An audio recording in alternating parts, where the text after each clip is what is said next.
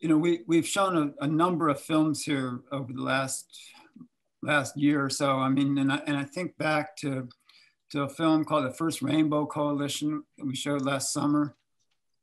I think back to Love and Solidarity that we showed just earlier this year. And you know, there is this through line, this theme of people doing stuff. What John Lewis called making good trouble. And you know, I wonder and I think about kind of that you see yourselves in this film, and you know, what does it tell us about our struggles and about the people who really lead us in organizing? Yareli, you have some thoughts? Yeah, I love that you say that, Doris, because it also reminded me of the many times that I've heard you speak and you telling your story, and the way that there's so much power behind our stories. And I felt similar. I was like, oh, this could be Doris' story, but from another time. But I definitely agree. I think because of my background, I'm formerly undocumented, a migrant. I identify as being mixed race. And so I've done a lot of immigrant rights organizing, but also union organizing, both when I was at UC Irvine in my undergrad, but now as we have gotten our contract, but we still need to renegotiate it pretty frequently. And so I really see kind of the film showing that, the way that you can really truly build these multiracial, multi-ethnic coalitions, but also to have people like Doris here today and people like myself from different statuses, right? Whether it be TPS, green card holders, people who are undocumented. I think they did a really good job of kind of demonstrating the power that comes from reaching out to, at least in the farm workers movement, the way that there was a really big coalition between Mexican and Filipinos, and the way that you have to organize with all of these different communities in order to bring true change. But also that we have kind of this spectacular portrayal of Maria Moreno as someone who did a lot, but whose story we don't really know about. And so this documentary really shows how oftentimes the activism of women is not recognized as the activism of men. And so I thought bringing light to that, to the powerful work that this woman did, even before Cesar Chavez, I thought it was really, really outstanding.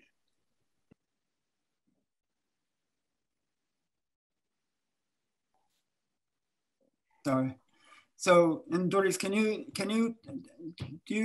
talk a little bit about the work that you do with the you know, with the union, trying to organize and what the challenges are, but also, you know, whether there are you know, there was a way in which Maria Moreno had such a vitality and a determination. I mean, you know, I'm wondering about how you go about doing your work as you even as you kind of do your job. I mean, can you talk a little bit about the organizing work that you do? Yes, I will be happy to do that. You know, sometimes people, we have reaction to to the pain when we suffer.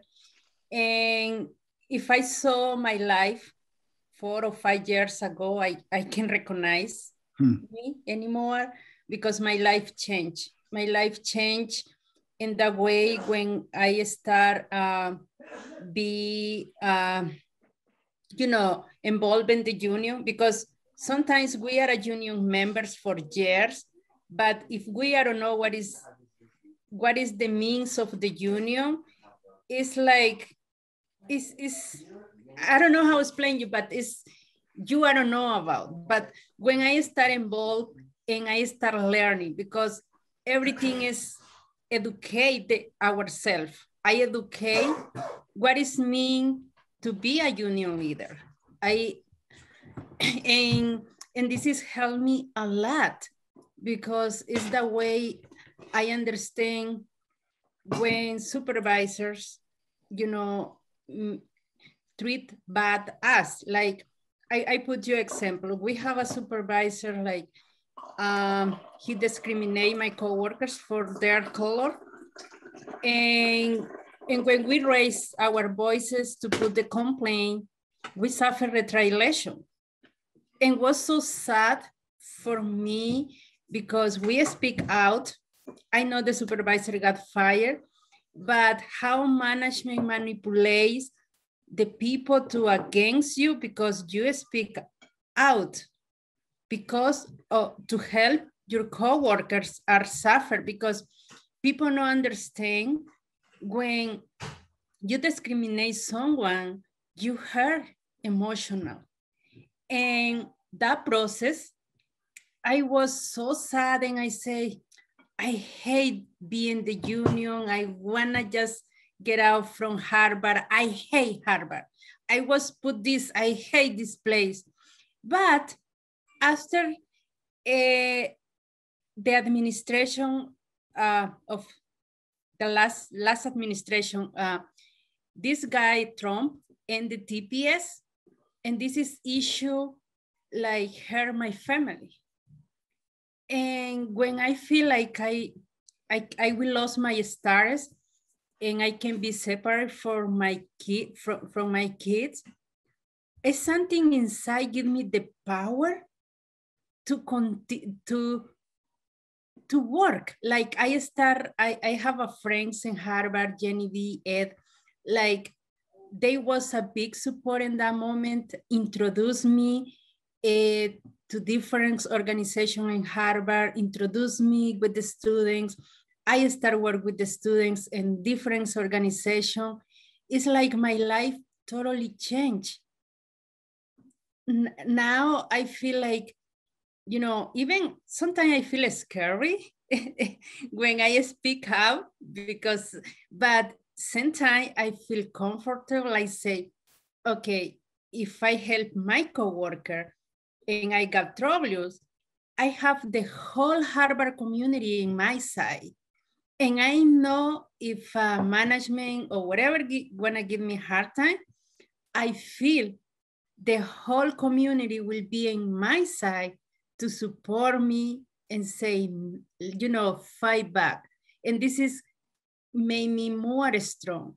When you work, when you communicate, when you build the relationship between the community, because it's very important. Like I saw Maria Moreno, it's very important to build a connection between workers, between students, between the community, and organize and work together. Because if no work together, we will lose. But if we work, we will win any issue. Like here, I feel like I don't care from where we are, what is the race. In the end, we are human beings. And this is that all matters. I see you shaking your head there, Yareli. So, I mean, and it's true. I mean, like, you know, for all of us who are part of Harvard, whatever that means, I think there are very few instances of real community, right? I think there are all of these factions and differences and ways in which we are kept apart. But the organizing, I think, you know, it tears down some of those barriers, right? It doesn't remove them and it doesn't eliminate them, but it allows us to then start to connect as community members. You know, and Yareli, can you talk a little bit about the work that you're doing in that regard? I mean, and if you see that too? Yeah, absolutely. I want to echo in second and third what Doris is saying, which is that a lot of the work that our unions have been doing is that you have to build these coalitions with other people. And that's the reason why I've heard of Doris' story so many times, that we have been able to connect with other workers that work at different levels, not just graduate workers, but custodials, people who are research assistants, people who are teaching fellows. And we see that a lot. And so I love that. I love the quote, and that's why I put it in the chat. En unidad hay fuerza. There is a lot of strength in unity in building these coalitions. And absolutely, I see that in a lot of the things that have been happening most recently and most unfortunate around Cornell West and around my advisor, Lorgia Garcia Peña, who didn't get tenure. And so there's been a really big push from graduate students and undergrads here at Harvard to build ethnic studies, because Harvard does not have an ethnic studies program. And so there's been a lot of push for people to sustain that. And even from us graduates, there is a secondary in Latinx studies that was spearheaded and maintained by Lorgia Garcia Peña. And when she's gone, it's kind of in a liminal positions. And so we see that Harvard isn't necessarily kind of keeping these traditions. There isn't really like a strong Latinx studies programs or Asian American studies programs.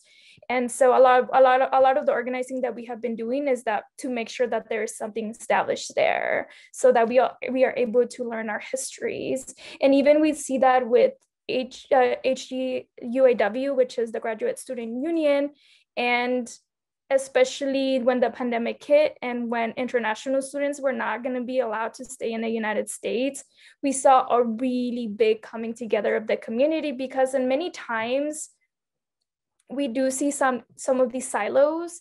And so literally everyone rallied behind international students, making sure that they were still going to be protected, even if we weren't allowed to be physically on campus. And when we were told we had to go home, right? But with the closing came precarious statuses that come into play, but also food insecurity, people who didn't have homes, people who didn't have ideal family homes and that weren't just able to go pack up and leave like a lot of people. And so we really saw a community coming together that started calling this out. Like, what is going to happen to international students? What is going to happen to people who do not have housing security or food security, and that we have to leave? And so we saw a lot of organizing really, really quick when that announcement came. And unfortunately, it was rescinded and it didn't affect international students. But I see that in many different ways that you have to reach out. But as Doris emphasized, you need to reach out to many people. You need to make sure that workers and students and faculty and staff, they're united. And we saw that in the efforts to unionize and also to make sure that we had a contract in place. And so tomorrow, for those of you that are interested, we are going through contract negotiations and bargaining through the union for people that want to support. People are bargaining as we speak, and it has been happening for a really long time. We want a lot of protections from sexual harassment, but also people like me who are married, who do not have a lot of financial security, and who want healthcare and other things for our spouses and people who have families. And so I love that. I love En Unidad Hay Fuerza, because that's truly the case. And we see that through the documentary, but through a lot of the amazing work that is happening around Harvard right now. So, and I think, a couple of things, Doris said, I wonder about kind of what the experience was in the last year around COVID and what kind of organizing has been necessary around that. But the other thing I want to comment on, is that there's this quote from the beginning of the film that I wrote down yesterday. And again, this, I'm telling you the truth because truth's been hiding, she said. Truth's been hiding, right? And she put it out in the open, right? So, it's kind of, and I think, look, let's, we have you two and Maria Moreno, we have three strong women voices here. And I wonder kind of what your thoughts are on the role and the importance of women's voices in this movement. So Doris, one thing is about kind of COVID, And the other thing, you know, is about the role and voices of women, you know, as organizers and leaders. Yeah, you know, when the pandemic started in Harvard, sent students home, it was so hard. You know, it's the worry about my coworkers, and as a union leader, and the custodial were like people running. You know, I sometimes I feel like they think I have, you know, like a stick and I will fix everything in the moment. And they coming to me worry about, oh, we need mask. I don't want to work in this place. They not give me mask. And we start asking about mask, and they say no, because the priority is the hospitals in this moment. And we understand, no, the priority is the hospitals, but we know how we feel they not care about custodial, because we cleaning places, we, you know, we work together in groups, and you know, we was really worried about that. And I have a friend is I think is the I think he is with Yareli in the student union, is Brandon. And we have a conversation, and he called me, Doris, what is the help custodials need in this moment? And I mentioned about the mask. We need mask, we need goggles, because people in that moment was worried. And he started organize, you know, help me. And this is how important it is to build a coalition, to build a relationship, because I was like, you know, not even the leaders of my union call me the other leader, the other union, what do we need? You know how amazing it is when you build that. And he start organize, like between his college, like how or who can donate those masks for custodial. After I think Maren was for the student unions too.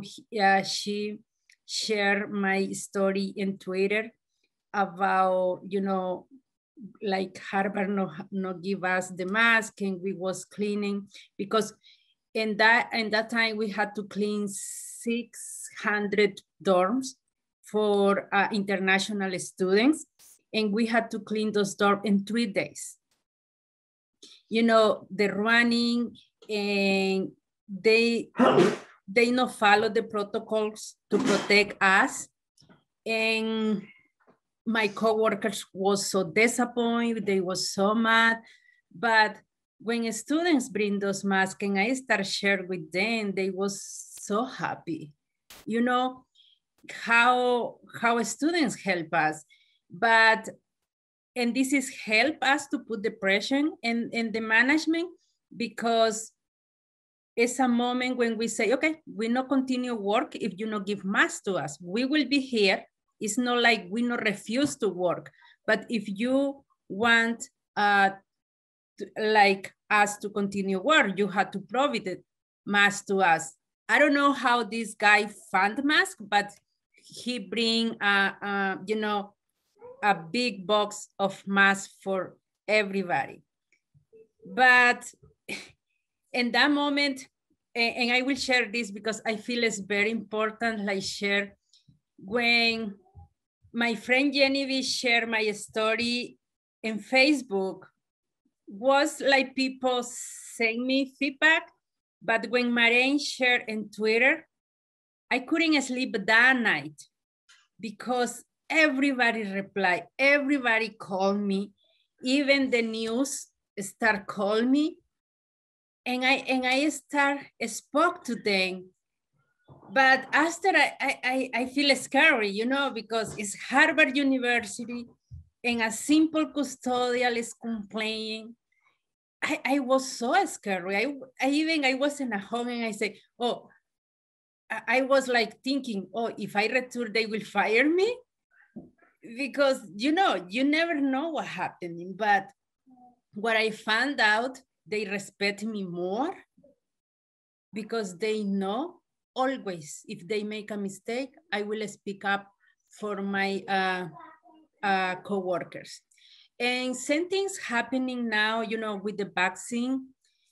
I know the vaccine Harvard can control because this is by the state, but I feel the way they distribute the vaccine is kind of like, I feel they had to organize and thinking more who is the people really need, because the way they did is they provided the vaccines to Harvard University, but they split by department. And I was thinking it's very important, like they not think custodials and students is the people really need first, because those people are in a home, work for home. I feel they can wait. And I don't know how to make this change, like Harvard thinking different way, how to organize things. And I think this is good things. We are a union leaders because we are the only people think that way. You know what I mean? And I think we had to show you then how to split things, because I believe like staff work for home, professor work for home, they can waiting for the vaccine, but essential workers like custodial, people working in the kitchen, we are in the campus and we really need. And like we waiting for long, like all my co-workers, they got vaccinated for their own resource. And I was laughing because just today I received email from Harvard. The next week will be a clinic in Harvard. It's too late. Come on, it's late. Students, the community is ready in Harvard the last semester. So like, I think we had to educate them how to organize. And I think this is what I can say about that. And sorry that I forgot the last question. But you answered it, because the last question was about women, taking charge, and right, women, it's time for you to teach the teachers. I got it. No, I think, I feel like as a woman and be a leader, sometimes we have some issues that people don't recognize our voices. Because if we are organized between a men, I feel always they recognize that person, then our own job. And this is, I see, in not just in Harvard, I saw those things everywhere.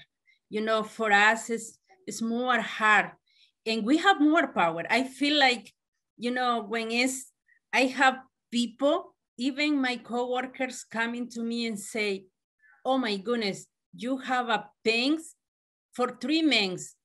Like the way you talk, the way you say things, like, it's scary. And I say, why I had to scare? That why? Like, because what did they will do it? Harvard, what it will doing is just fire me, but I will find other job. When I decide coming to this country, I don't know where I will work. I just had to start, but why I had to feel scary? Like, why? And I think this is, I learned like how the community not recognize our job. And I feel, because it's sad, this story of Maria. I didn't hear for her before, just today. And it's an amazing story. It's and I hope one day my grandchild can see a story like this about me. Yeah, I mean, it was, I mean, because it was also a story of her family, right? I mean, you know, she was, you know, but Yareli, so did you want to say something on this too? I mean, I would just echo that. I think that being a woman in these spaces that are thought to be male dominated is really complicated, just because sometimes you have to do a little bit more to be recognized. And as Doris said, I have gotten similar comments of like, you sound so calm or you sound so passive. How are people going to take you seriously? And it's really about the message and the things that you're saying and the struggles that you face in your story, but also the work that you're doing that matters. And I think, right, like we have a very particular idea of what people should sound like and what they should be doing and how eloquent they should be. But no, it's about the story that you tell, and it's about you trying to do that work. So I agree that sometimes there is that perception that, and also the visibility that is mostly male leaders in these spaces. But I agree, Sarah, you're the librarian. Make sure that you have Doris's story. She's gonna be really important to the history of Harvard, I am sure. So in that, so I see Sarah's opened it up. We do want to open it up, but I also want to say, I want to give credit to the filmmaker too, who is also a woman, right? And you know, there is a question, you know, history is hidden. History is hidden.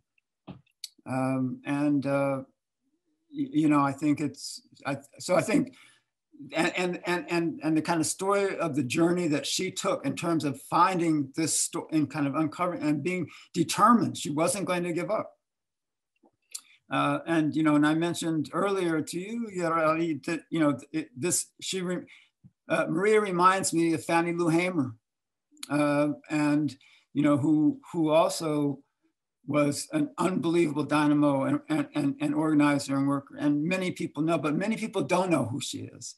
And, you know, I think getting these stories documented and told and preserved is really critical. So yes, we need to make sure that we do this, that nobody's going to have to go looking for your story, Doris. Or looking to connect. You know, I'm watching as the university responds to, you know, a critical moment in, I think, American history is by creating multiple new positions to deal with this. But as you both have shown us, the solutions are within the structures that we already have in place. So adding more positions and more consultations, it's not listening to. And I loved how Doris said, we have to show them because they just don't get it. You know, they just can't think. They can't think beyond themselves to say, we need PPE if we're cleaning in these rooms, you know, and it's pathetic. And I wonder if it's, you know, the entire structure of either a male dominant structure or a structure so soaked in elitism that they can't see beyond what you're both pointing out to us so eloquently, you know, and how these conversations come together with, you know, good common sense and the courage to speak out, because I think we're both, you know, whether it's, you know, I you know, as a grad student think, oh my gosh, if I talk against the system, how will I get a degree from them? If I talk against my boss, how will they hire me? And so your voices to be courageous in this is really so powerful. So thank you. Thank you for leading us. Yeah. I do want to give a chance if there are people, if they're members of the rest of the collective here who have some questions that they'd like to ask. I want to give you a chance to do that before we have to wrap up. And if not, I'll let you all kind of close out with some comments and, you know, some ideas. And including, you know, one thing that I always want us to do is if there are things that we need to or can be doing that to assist or to back or to participate along with your efforts, to let us know those things, or put them in the chat or let us know to share them. So you said there are negotiations going on now. We know, this. You can give us an update on the Cornell West issue, and whatever we can and should be doing. Yeah, I mean, I think you all know, but I think Cornell's gone, and Lorgia Garcia Peña will be leaving after this year. Okay, so I have the information. We're gonna be doing a Zoom bargaining session tomorrow, Thursday from 2 to 5 p.m. And then you can just contact Brandon Mancilla, who is the president of our union. And essentially, as you all know, Harvard is really hesitant to give some of the stipulations of the contract that are still missing. And some of those are making sure that graduate students who are parents have access to childcare, which is really expensive, to be able to have benefits and other healthcare to children and spouses, which we don't currently have, but also to have a place where we can go to talk about like sexual harassment or any other type of discrimination that people might be experiencing. As we all know, there are certain departments right now that are on the spotlight, including the Department of Anthropology and Poli-Sci, who are going through a lot. And so the union is trying to find ways for graduate students to do precisely that, what Sarah was talking about, to be able to speak freely without having to suffer the repercussions of it. So we're trying to establish kind of like a third-party person who will look over cases of people who are calling out discrimination and other sexual harassment. That is really important. And then, yeah, we need a lot of support from the community to make sure that our contract gets ratified and everything that we demand happens. It's a small order, but we're up for it.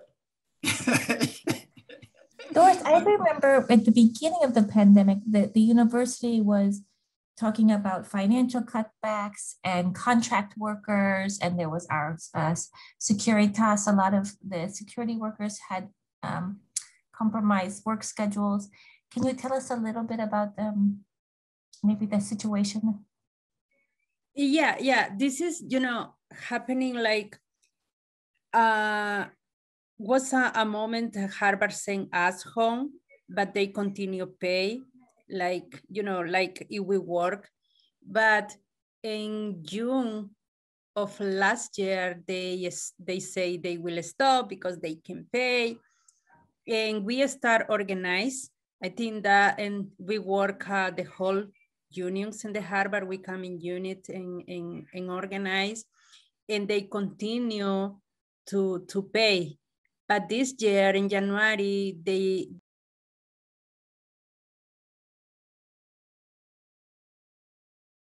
miss some money in the check, like, and for us, we live check by check. Lost the 30% was hard. And what they doing is relocate custodials, but we had to decide accept temporary, change the schedule, and it's so hard for people who have kids like me, and many of them, like, maybe they work in the morning and they had to work at night. So it was many change, but now we start working like to return back the custodials, because the university already bring everybody back. I think just we have couple people out, but, and they we start make sure they give their normal schedule, because when the people accept the changes was temporary just because of the pandemic, but now they had to put everybody back in their own schedule. But since we start organized, because we will fighting this year, we will have a negotiation, because last year just we agreed to have 1 year extension of our contract. And now we start organized again, because we will start negotiation on September.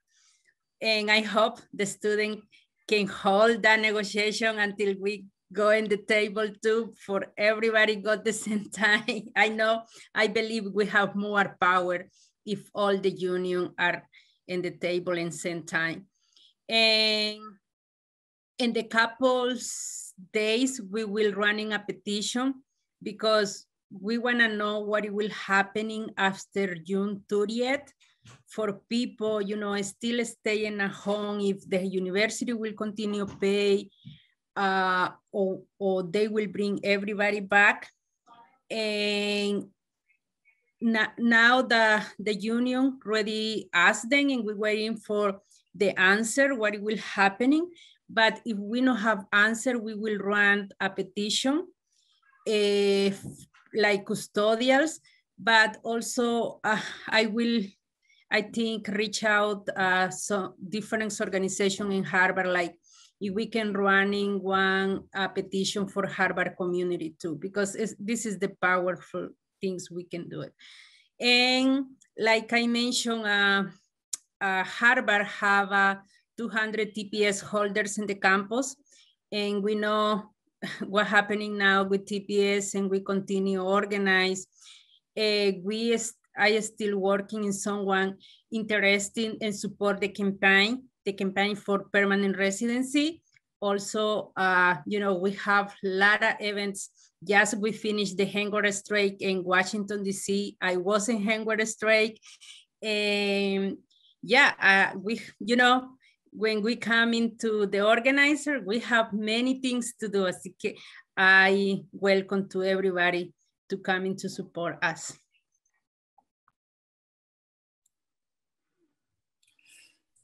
So I think we have our marching orders and our marching opportunities. You know, again, I want to thank everybody for being here. And, you know, I'm just so grateful. I'm grateful that we were able to share this film. And as I always do, you know, I encourage all of you to let other people know about this film.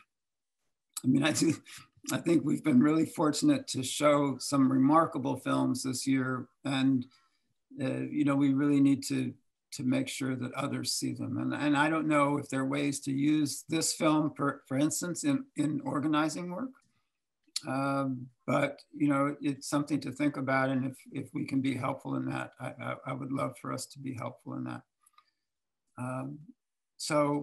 And I'm not sure, I'm following the chat, I'm not sure whether I missed I missed Lee. Did you have your hand up as earlier? Did you have a question? It was already mentioned, the question of alumni support, its presence or absence, but someone raised that already on the chat. Okay. Okay. All right, well, listen, with that, I think I'm going to thank everybody and thank Sarah and Coco, who did come in briefly from class, but hopefully she's chilling a little bit right now. And so as Sarah said, we have one more coming up on May 26th. Is that right, Sarah? Yeah, and I would encourage you, you know, that's our last one of the season. So I'm going to try to send out emails to our participation list, and come with your needs, your support, your petitions. Let's stay in touch, and you know, think of, as I offered, think of the library and librarians as part of this network. I said we're probably 750 strong, and we love to connect across campus. And but also, I think, as Lee points out, there's the alumni groups. There's the Charles Hamilton Houston Institute, the Hugsey School of Education, and Arlene Brock is here, and there's also the Advanced Leadership Initiative. You know, so we're not alone in these fights, but we gotta know that each other is here for us. And thank you both for reminding us that together we're stronger. So, if I could say, unidad en fuerza en unidad is your, thank you. So, yeah, last words? Last words? Arlene, I see you now. Were you going to say something? Oh, thank you. No, just thank you very much. That was an extraordinary film and an even more extraordinary discussion. Thank you all for your organizing. All right. All right, on that note, that's a perfect one, okay? So thank you, everybody. Have a good night. Thank you. Thank you. Thank you.